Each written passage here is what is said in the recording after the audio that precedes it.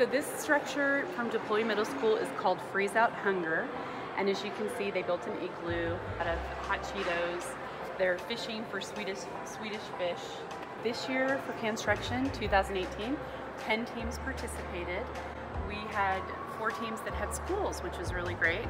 And we raised over 23,000 cans of canned food. Okay, this right here is a Rubik's Cube. And this fantastic structure was built by Custom Ink.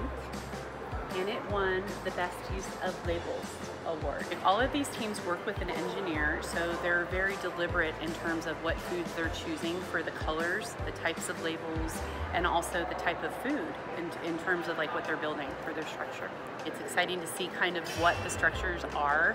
I try not to peek so that I'm really surprised when it happens, but it's just really, it's such a worthwhile event, and we're feeding people, we're keeping this food local, and I love that our community embraces not only the event and supporting the event, but also, you know, our efforts to raise food and give back to the community.